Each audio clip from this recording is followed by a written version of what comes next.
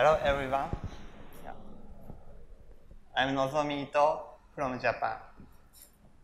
Today, in this session, I'd like to introduce about how we use Appium as our product's core library. First, I'd like to introduce about myself. I'm founder and CEO and developer of Trident Inc. in Japan. Trident Inc. is a venture company in Japan. I love Selenium and Appium. Even I wrote a Selenium book in Japanese. And also, I'm organizer of a Selenium community in Japan and Selenium conference Tokyo this year.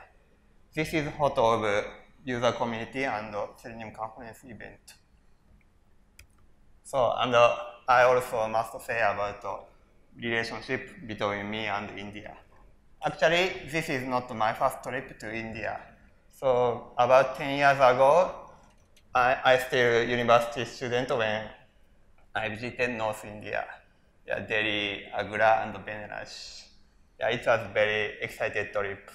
So at that time, I didn't imagine I could visit India again in such a way.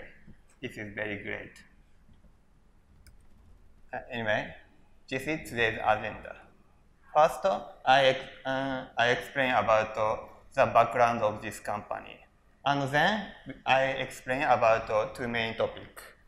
Provide a more user-friendly Appium wrapper feature and making Appium more reliable and stable. So first topic is background. This is my company's product. My company product name is MagicPod. This is test automation cloud service and codeless and human-friendly script support.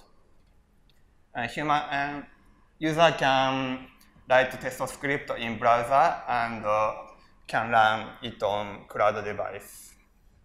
No installation is required. And its backend is Appium. For iOS, we use XUI test driver. And for Android, we use UI Automator driver. I think this is very common structure of using Appium. And for client library, currently we use Node.js, NodeWD library, but we are planning to switch to WebDriver IO.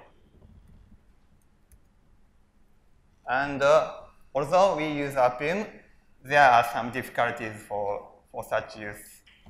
First difficulty is since our web service is for codeless testing tool, some users are not familiar with Appium. Users prefer simple command rather than complicated but flexible command. So we need to provide user-friendly commands. And the second difficulty is requirements for quality and stability of Appium is very severe. Because for us, Appium is just not for test code, but for production code. So we need to be more careful about the quality of Appium.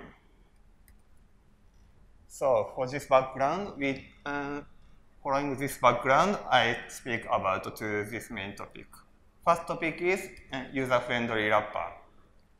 So generally, most of commands of MagicPod are wrapper of Appium commands.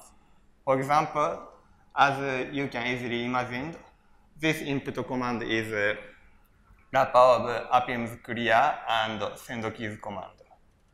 But not all commands are such simple wrapper. Some MagicPod commands are more aggressive and tricky logic it has. And just not simple wrapper. So today I want to introduce unique ones and their implementation. It includes scroll, wait, picker, fast source tree, and AI locator. So first topic is scroll to lazy loaded element. Appium, as you can see, Appium actually already has a scroll to specific element feature. For iOS, you can use mobile scroll command. And for UI Automator to driver, you can use scroll into view command. By using both commands, you can easily scroll into specified element. So, but both commands have some problem. Yeah, for example, for XCI test, if target element is outside of screen and not imaged until scroll into the current screen, for such case, mobile scroll command does not work. It just fails. And for UI automated driver, such problem does not happen, but scroll into view is instead does not work for all type of element. If element has scroll bar, it usually generally works, but for example, Google Map like component, it does not work. Yeah, it depends on component type. So we need more easy to use wrapper. So then I implemented this swipe to command. Swipe to command accepts four arguments. Yeah, locator strategy, locator value, and direction, and literal limits. And the first line, background black line is our internal logic. And the second line, gray GUI, is what our user sees. And with this single command, this command can cover Android, iOS, and both lazy loaded and for existing method. So I want to show demo and sample code. It might be a little small.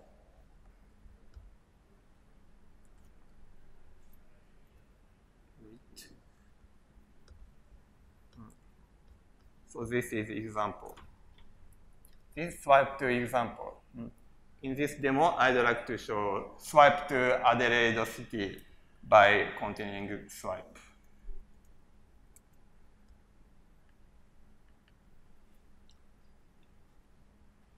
Oh, okay. Yeah. Yeah, in this map, Adelaide is not imaged yet, so this command literally continue to swipe.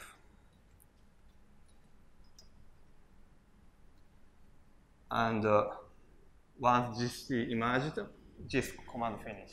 It works. Yeah. Actually, I don't know well about this city. Just for demo.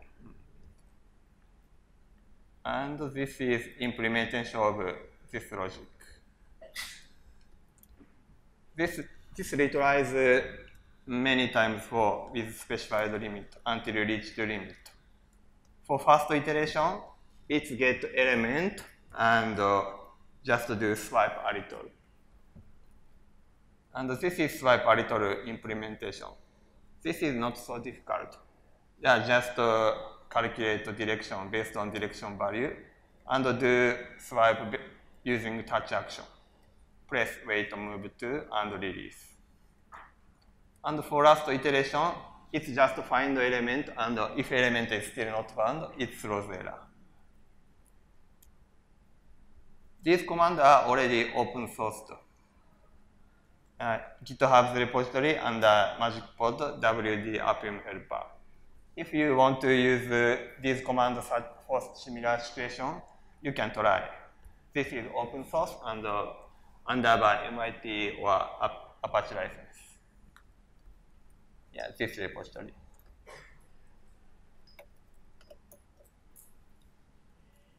Okay, then let's move to the next command.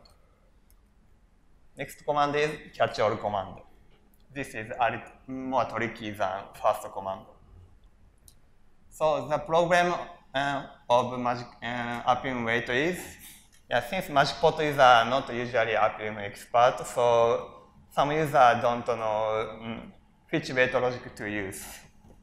Actually, MagicPod has supports some weight command, implicit weight command and explicit weight command.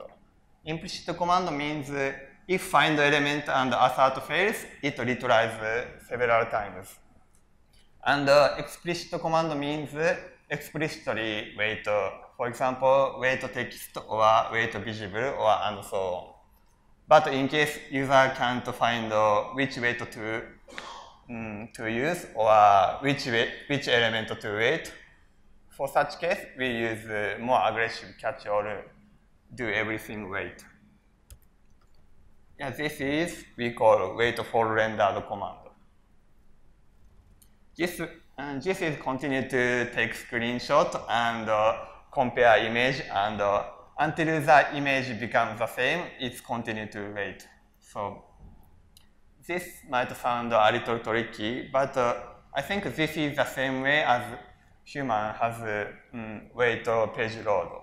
Maybe in most cases, human judges whether page load completed or not based on animation finish or locator indicator finish. So I think this traces the human behavior.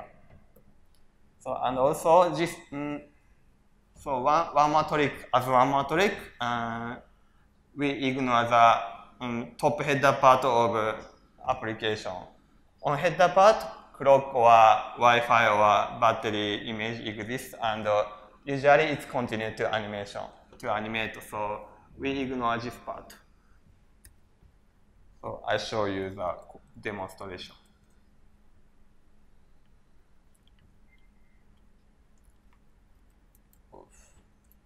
This is demo. Yeah, once app started, yeah, this indicator can start. And since it is still work, it's continue to wait.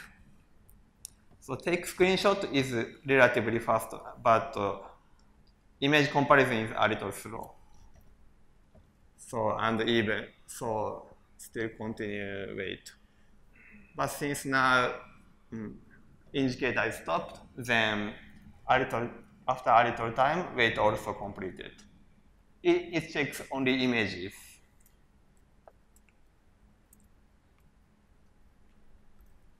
So and this is the implementation of wait for rendered. This continued wait by Appium's wait for command. It first takes screenshot, and if current screenshot and previous screenshot and previous screenshot are all the same, it finishes the wait. And if some images are still different, it continues to wait until it reaches to limit time. And image comparison are not relatively simple. First, it blocks out, ignores the top 5% layers. And by using Blink.diff Node.js image comparison library, it checks whether the images are exactly the same. Although Blink.diff is implemented in native code, it is still a little slow. Maybe because it still uses some Node.js layer. So maybe we switch Blink.diff to more native code-centric way. Maybe I can expect more performance improvement.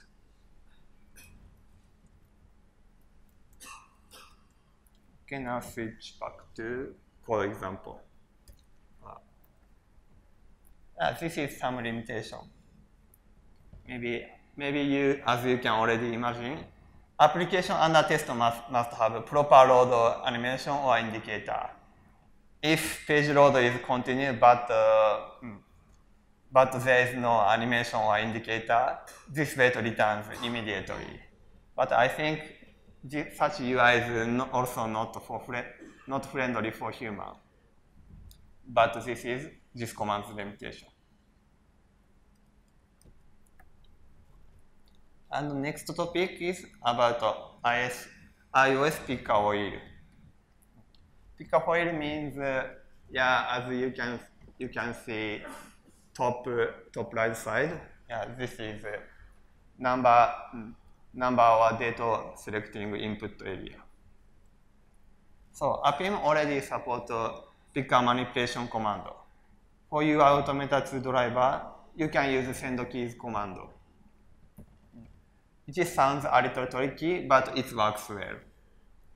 And but for iOS, in some cases, it does not work.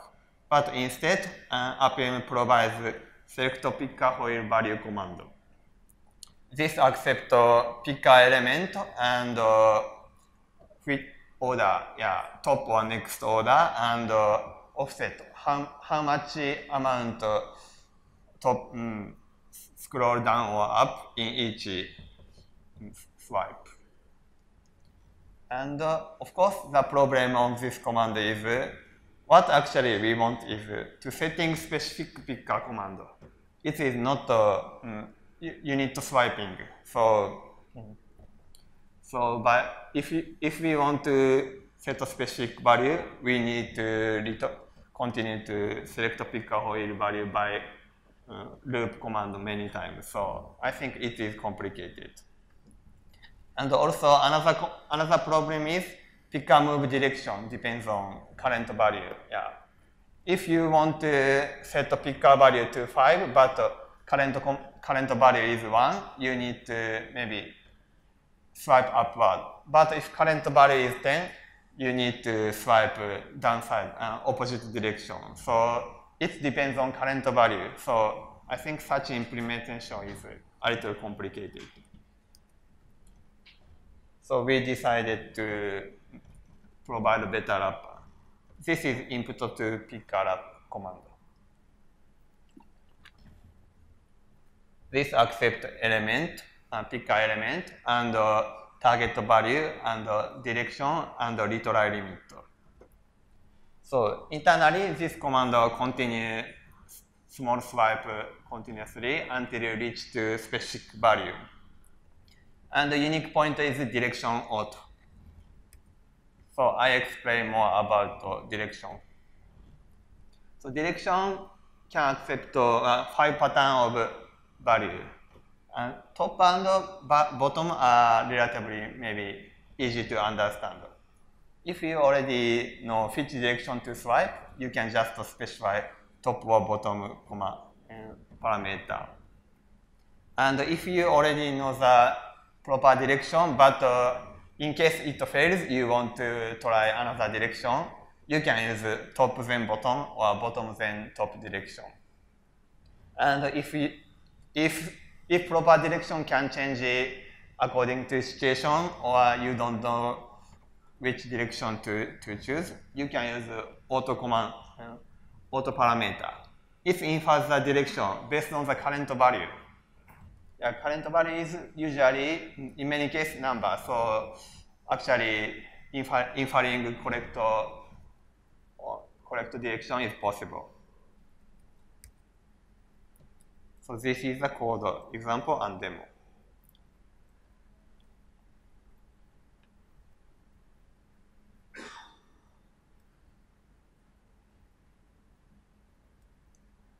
Okay.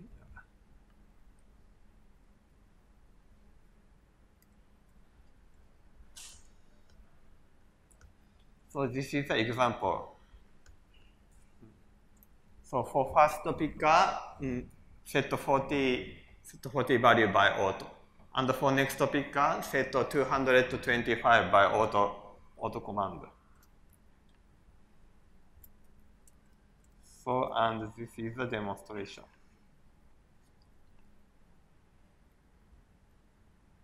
Oh, sorry. I clicked too much. So first picker is swipe, determine direction automatically and move to value 40 by continuously swiping. And second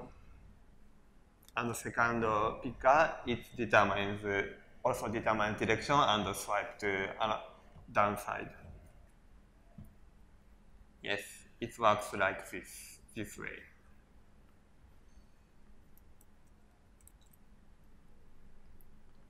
And this is the implementation. It is more complicated than others. So for Android, it is simple. Just if platform is Android, it is just send keys. But if for iOS, it first get element and then determine correct direction. If top and then top then bottom is specified, order is calculated as next, but also invert direction retry is also possible. But if top or bottom is specified, order is next or previous, but invert retry is false. And if auto is specified, here, auto is specified, it decides to pick a selection order automatically and then swipe according to this direction. And after calculation, it tries continuous swipe according to value. And if continuous swipe fails, it tries invert trial. So this is the main part of logic. And I also introduce this auto inference part.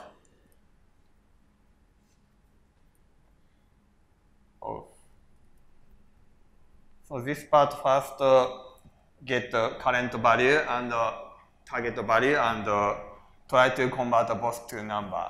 For example, if current value is 1 day or 2 days, the converted number is 1 and 2. And if conversion doesn't work, it simply tries next direction, and if it fails, opposite direction. And if converted to, it is possible to convert to number, it determines the correct direction based on small and big relationship. So, and maybe by default, it assumes picker's number are ascending order. But of course, sometimes it can be descending order. So for such case, it tries a simple small swipe, and if it found direction is actually descending, it tries invert direction.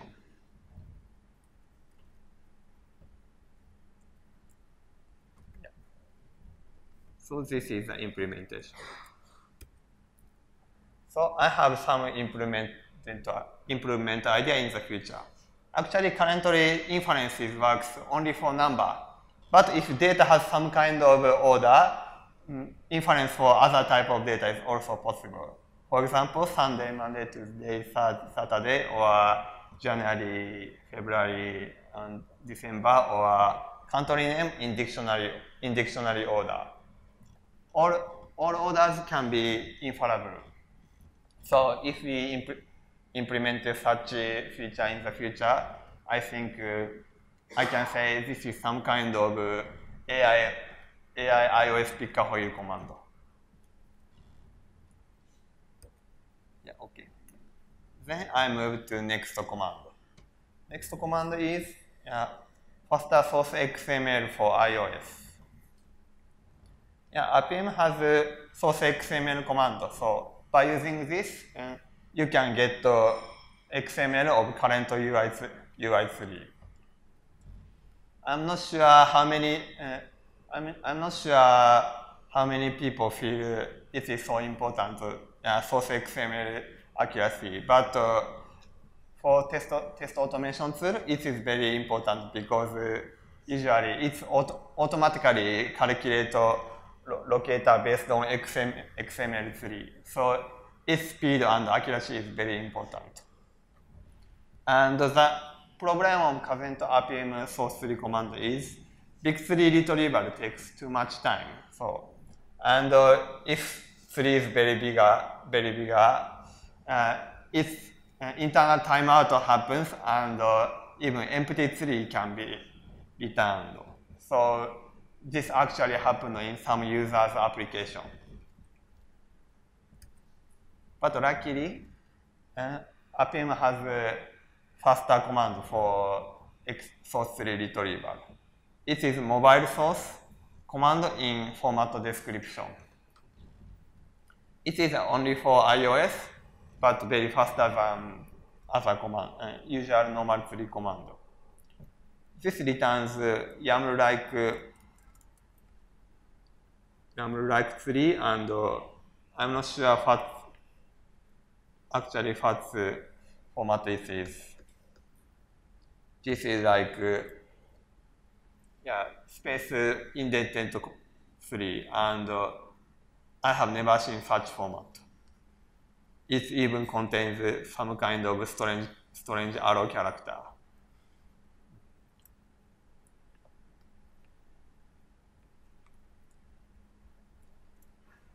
So as you can see, parsing this tree is a little difficult. Separators are not displayed correctly, and escape is not executed correctly sometimes. This is very difficult to parse, but because maybe this is just for display or debug information and not intended to parse. So this is just debug information for Apple, and in the future the format might be changed. This is a little risky, but faster than normal command. And return description tree has almost the same information as normal standard tree, but some small difference. First difference is size and position difference. It's different 1 or 2 pixels.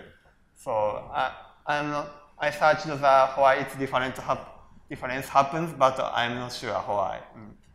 Not round nor floor nor cell function. I'm not sure. And other difference is visible information is not included. But anyway, for locator calculation, such difference is not a big problem. So we can generate XML tree based on this description tree. And this description tree is much faster than normal tree. This is performance comparison. For normal tree, it takes about 1 second. But for description tree, it returns within 189 milliseconds. It is about around 9 or 10 times faster than normal tree. And for big tree, normal source tree command requires more than 166 seconds. But description tree returns about 5 or 6 seconds. I'm not sure 5 or 6 seconds is so fast, but at least more than 30 times faster than normal tree. So I'd like to show you the example. So this is a description tree, and this is the XML tree. So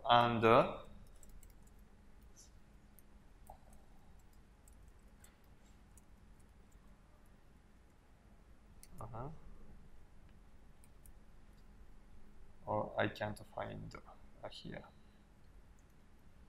By using this tree converter, I can get actual XML tree from description tree. So this converter logic is also open source. If you want to try this, you can use. And the next topic is about AI locator. Do you know what is AI locator? This is explained by Jonathan yesterday, and this is implemented based on Appium's plugin feature and created by third-party test.ai team. This is identify element based on deep learning image recognition. If AI card is specified, neural network determines find the correct AI character element, and if AI character image is found, it returns. It is not template match, but based on semantic meaning of locator, its search is correct.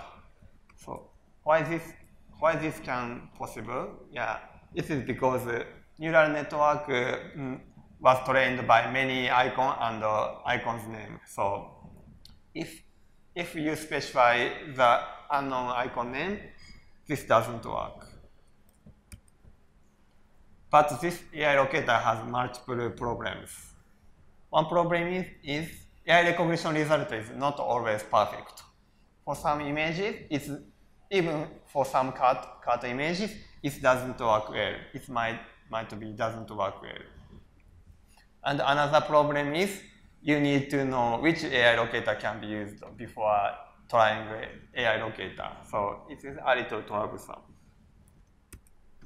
But despite these challenges, we use AI locator as a very important part of our web service. Currently, due to historical reasons, we use our own logic and our own model and our own training data. But to switch to more OSS-centric approach, we are now not trying to rewrite our AI locator based on Appium's classifier plugin. Maybe it is finished within this month. So next, I will show you the example of how we use AI locator. First usage is UI map generation. If user clicks capture button, current UI images and UI3 XMLs are automatically uploaded. And based on neural network, UI map is generated. And UI map here means pair of human readable name and locator. Even if locator is cryptic like button 1 or XML,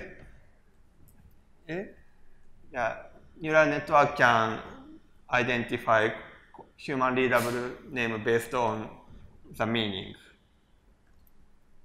Icon looks and OCR result. It can display the menu name like menu icon, search icon, or other icon. This is example of UI image recognition. As you can see, menu icon or search icon, other icon, camera icon, and iMessage. These human readable names are generated by deep learning image recognition or OCR recognition result. And also another use case AI locator, directly find the element by AI locator. As I can say, UI map are generated by MagicPot, and UI map includes locator and other candidates are also displayed. And if AI locator is possible, AI locator is also displayed here. So user can easily know whether he can use AI locator or not by just using this command. So the solution for the problem is the stability problem is resolved by using for UI map. Because even if human readable name is wrong, user can easily tweak this wrong name. So we use this AI locator only for the case the wrong result is not a big problem. And for next problem, we suggest AI locator when it is possible. So user can easily know whether AI locator is okay or not. And so next command is hide keyboard for Japanese. But maybe it is not important for most users, so I'd like to skip this in here. And the next topic is about how to make Appium more reliable and stable. This is consists of two parts. One part is how to prevent the regression of Appium. And the second part is how to resolve existing if we handle Appium problem. A solution for first part is relatively simple. Just prepare a test set for Appium. I know Appium already has its own unit test set and its test set. So main purpose of this test set is to cover important feature for MagicPot: headless, reduced motion, sessionless source, parallel test, and so on. And this covers all combination, Android, iOS, ER device, emulator, simulator, and so on. We use this test for checking Appium quality, and only when all test passes, we integrate next version of Appium to our code. And so this here is our regression test. And recently we began to write whether Appium's new version passes our old test or not. You may check if you want to know the Appium's stability for any next version.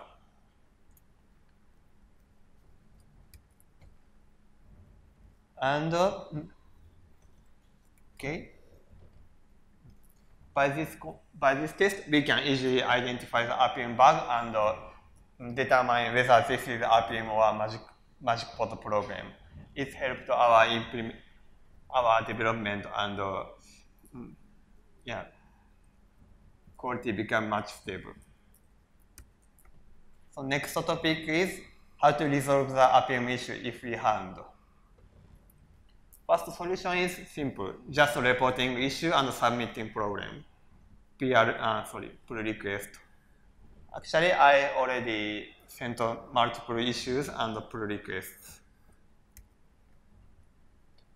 And also, we collaborate with Appium committer. During my experience of sending issues or pull requests, I sometimes feel the problem is very difficult. Sometimes deep knowledge of Appium is required, and it is beyond my skill. So, but very luckily, I have a Appium committer friend, and so I asked him. He's Kazuko Koa, and he also joined this conference and had multiple sessions. So he's now at Headspin, but at this time, he is at different company. So luckily, he accepted my offer, and he helped us by providing some consultation or fixing Appium issue if necessary, yeah, as his side work. And we share the reproduction environment to him. So we use this Appium regression check environment for sharing the test problem with him. And so based on this pull request, problem report, he sent many pull requests. I really thanks to him. And final solution for the problem is easy bug report feature. Actually, we have many users, and from many environment and devices and capabilities, they report various kind of problems. So each time I need to exchange, please send us Appium log or test case. So it is very troublesome and spend much our time. So the solution is simple. We add the inquiry button on the test case result page. If user find any problem, just by clicking button, Appium log and test script are sent to us, and we can easily determine or identify the problem. Thanks to this feature, troubleshooting becomes much easier.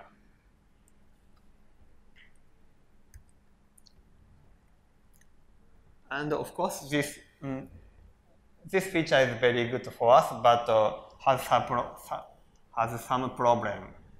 Unluckily, half of inquiries are actually not a bug, just a usage mistake or just inquiry about how to use MagicPot or Appium. If it is open source project, it is problematic maybe. Developers must be exhausted. But we are not open source and commercial tools, so such inquiries are usually welcome. We can have contact with potential customer. So, and also support team can categorize reported issue and whether this is Appium's problem or MagicPot problem or just a usage problem. So and report only to Appium's problem to Appium project team. So this is all what we did. Finally, I'd like to introduce our future plan and conclusion. First feature plan is selective use of Express driver and UI automated driver. As you may already know, Express driver is more stable and faster than normal UI automated driver. But at the same time, UI automated driver has also another advantage. It means it can manipulate multiple applications. Also, I had yesterday's session how to call UI automated express session.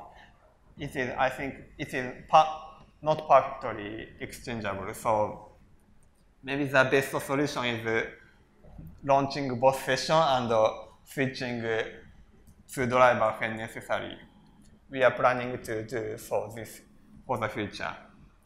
And also, as already said, switching to WD to WebDriver I/O is also necessary. Even Node WD project member said this is not recommended and WebDriver I/O is better. So switching is necessary. And switching AI model to Appium Classifier plugin is also a future theme of our tool. And finally, I want to continue to contribute to Appium in some way, sending pull request or sending issue report. Yeah, good issue report, not so garbage report. So for such way, I want to continue to Appium in some way. So I always thank to Appium good contributors and committers. Yeah. My talk is that all. Thank you so much.